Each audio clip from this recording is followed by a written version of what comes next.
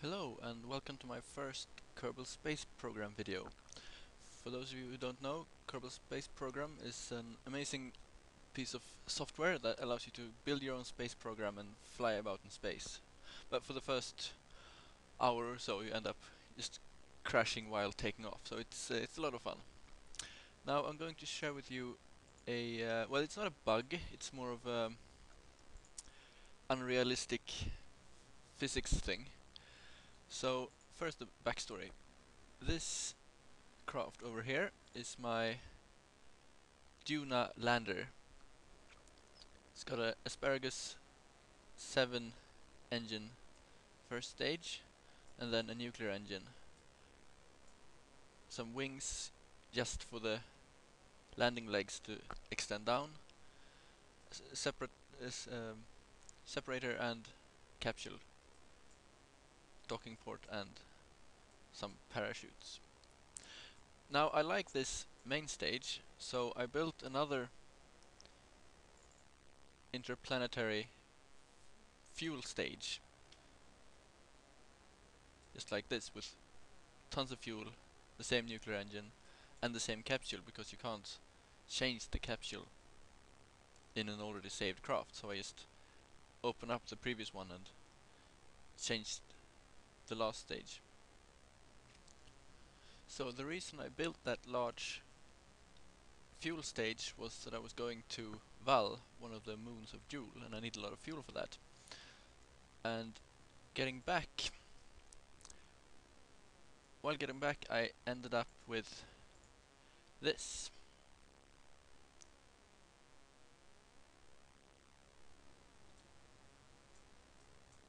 So here you see my two crafts docked together, and the problem now is that this stage has landing legs, parachutes, everything, and 3 astronauts. And this stage only has fuel, RCS, and a capsule. So this was never meant for re-entry, and I didn't realize until I had already launched that I have 3 astronauts on board there as well. So I can only recover these 3 in the landing craft. So I didn't really want to sacrifice the other 3, so I decided to try and land them in the atmosphere anyway. I mean, they were pretty much doomed anyway, so I might as well give it a shot. And actually, it worked. It doesn't work every time. You need to really pay attention to minor details. But it works if you're completely drained of fuel and RCS, and if you land not on water, but on flat ground near sea level. Then you can actually land on ground, on Kerbin, without parachutes or any kind of propulsion, anything. So I'll show how I did this. First I drained almost all of the fuel. I only need about 20 tons of liquid, something like that.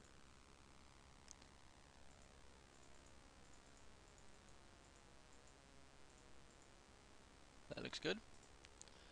Then I separate the 2 stages.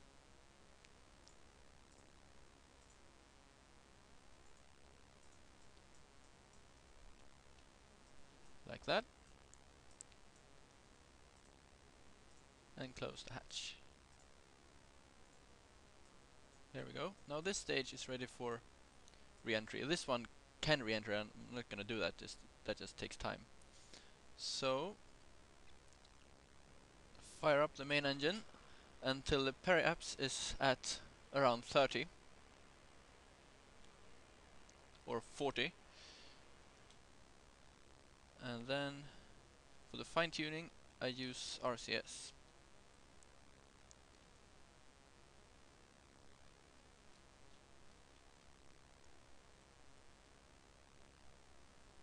Right, there we go. I am now on a aerobraking trajectory, as you can see here. Very close to the surface. So, time warp.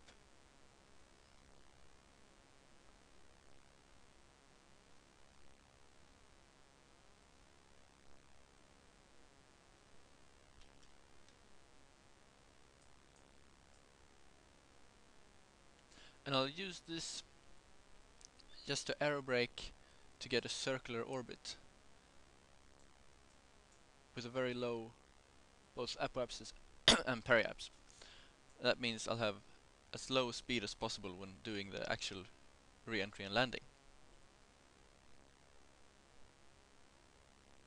Now I did have a lot of luck when I did it the first time, and it's probably not gonna work when I'm showing you this time, so I'll do a few takes, and when I succeed I'll post that one.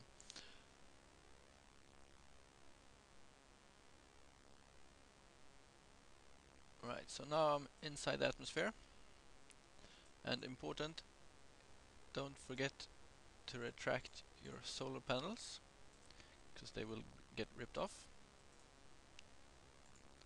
There we go. Now I'm a bit lazy, so I'll use physical time warp, and you can see how the trajectory changes as I move through the atmosphere. So now I have a captured orbit around Kerbin,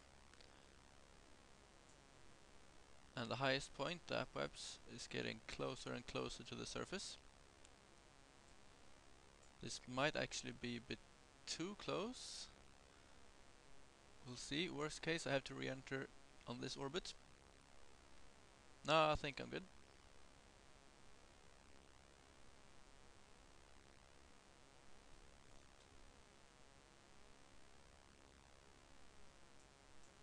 Yeah, this looks great. Actually, I'll do a quick burn to lower this even further.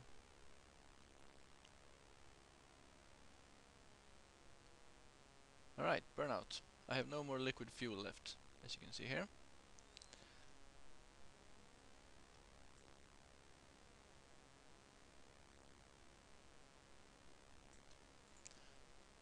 Now I do have a bit of RCS fuel left, so I'll try and deplete that. Point retrograde and do a small burn. Now you can see that apoapse is decreasing, as well as the periaps. And more importantly, the periaps is shifting to the right. And this won't actually be where I impact, because Kerbin will have rotated a bit when I get back. So I'll try to move that over to that peninsula just to the right of it, and put on physical time acceleration to make it work a bit faster.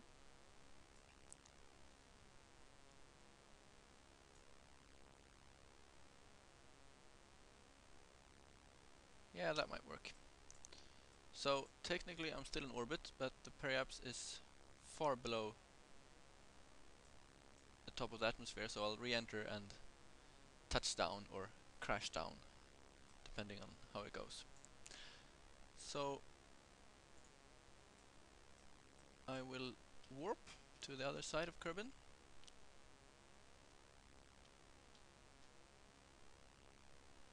There we go. And now I will just finish off the last bit of RCS fuel.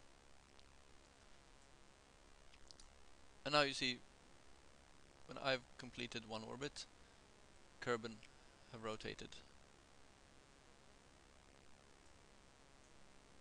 So I'll touch down in the middle of that desert, I would imagine. RCS is out, so I'll switch to this camera mode and we'll see how I do.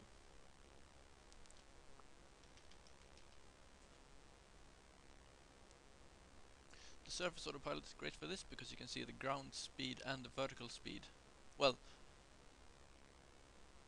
the vertical and the horizontal speed. And horizontal speed will drop down to 0 before I touch down. The vertical speed should get down as low as, well, below 120. And then it just might work. So we'll see.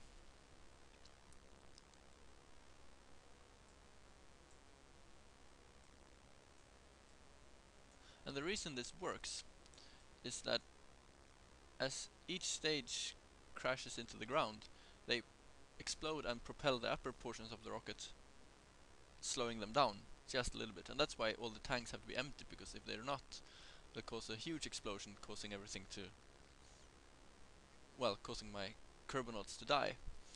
So every segment will slow down the upper segments, and as the last tank, the RCS tank, crashes into the ground, then my kerbonauts will have slowed down for a, well, not a soft landing exactly, but more of a survivable crash landing, I would call it. And this is not exactly realistic, but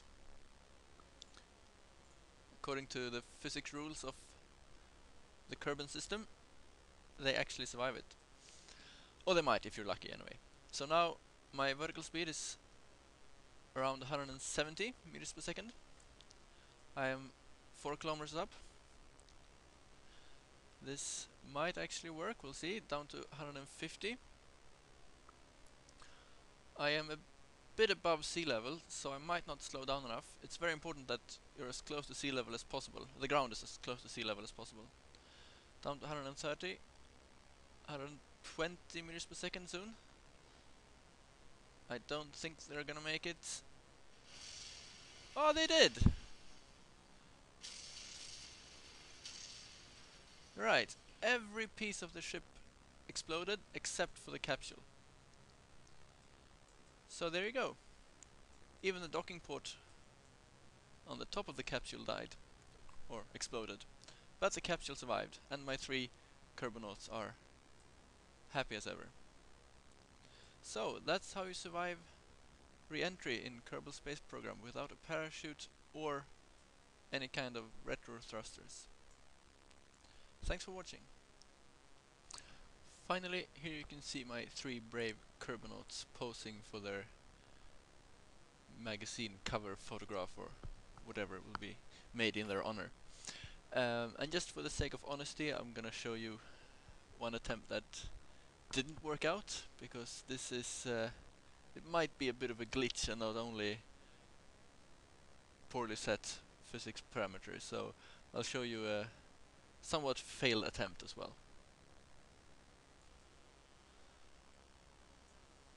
4 kilometers in altitude, and I'm down to 150-ish vertical speed. I just hope this decreases enough before impact. 140, 130, 120. This might not work, probably won't, we'll see. Nah, that did not work. So I'll do another attempt.